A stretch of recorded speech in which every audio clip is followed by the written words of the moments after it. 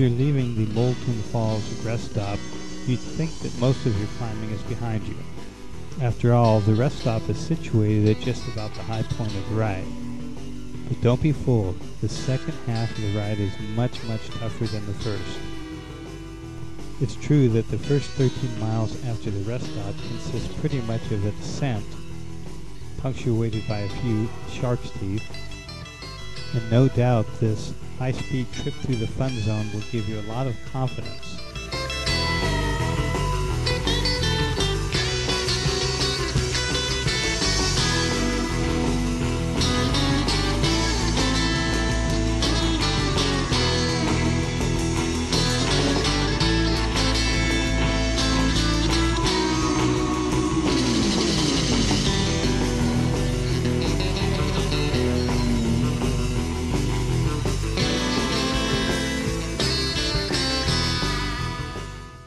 In fact, one of the best descents of the day is just before you begin to climb at about mile 60.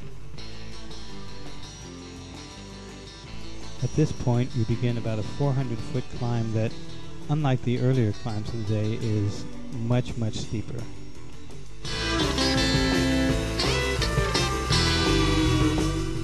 About halfway up the climb, you do get a break as the road flattens out and follows a beautiful little meadow for about a mile or so.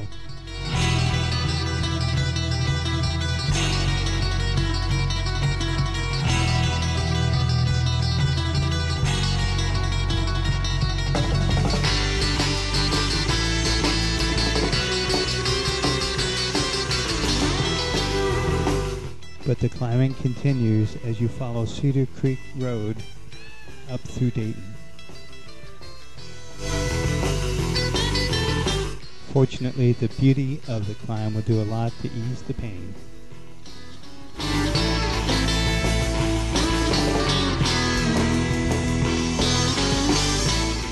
Unfortunately, my batteries ran out, so I missed the great climb and descent off of 251st Street and Jewel Creek Road. So we pick up again as we leave the town of the center, with about 11 miles to go before the last rest stop. There is a nasty little climb on Lockwood Creek Road. And it's this series of steep little climbs that make the second half of the ride so difficult. This is true even where the descents allow you to carry enough speed to blast your way right over the next hill, as you're still burning matches on the climb, even if they're high-speed climbs. But I've got to say the descent on J.A. Moore Road makes the whole trip worth it.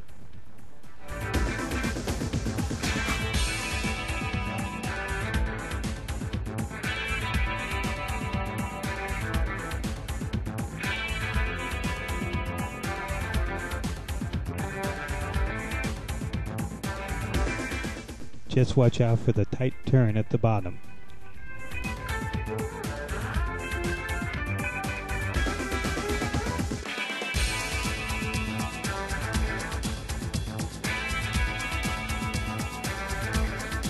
There are a few leg-sapping little climbs before Daybreak Park, but for the most part, you're not bothered because you're almost there.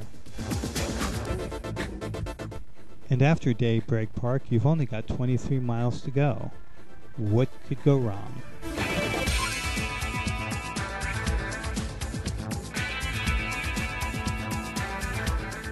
Even the climb out of the river valley is pretty easy.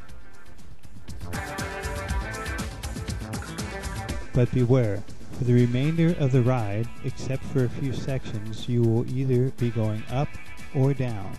And eventually, even the high-speed rollers take their toll.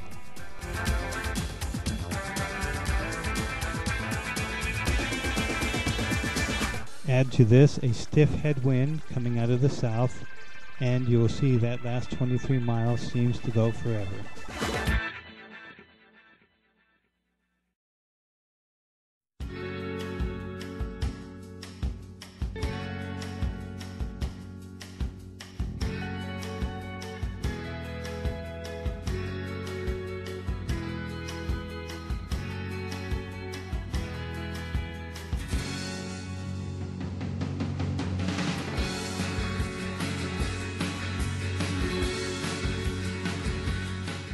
That stiff headwind from the south was carrying with it a lot of clouds.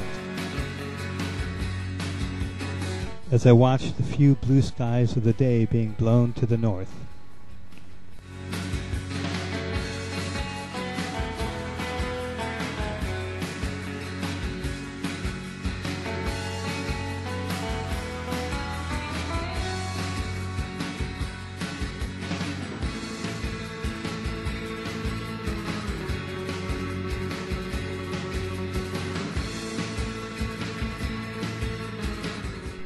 At this point, the rollers just seemed relentless.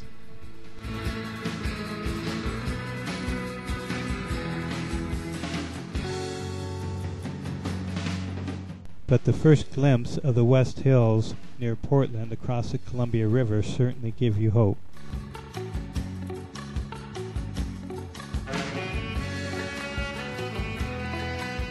And don't think the idea of hitching a ride didn't cross my mind.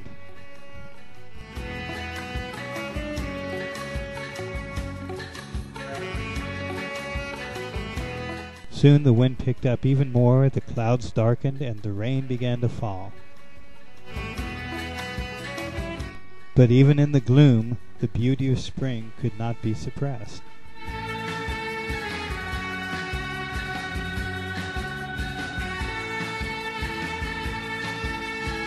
With about 10 miles to go, there's a great descent into the Salmon Creek floodplain. It's followed immediately by the most famous feature of the RACC, the Philida Hill. Less than a half-mile long, it attains grades greater than 20% and can only be characterized as demoralizing, in a fun but painful sort of way. And with just a few miles to go, there's a great descent on Lakeshore Road. But the sharp left turn onto Northwest Burney Drive introduces you to the other famous feature of RACC. By itself, this last little climb would be nothing more than a nuisance, but at the end of a 100-mile ride, this little pitch will test your love of cycling.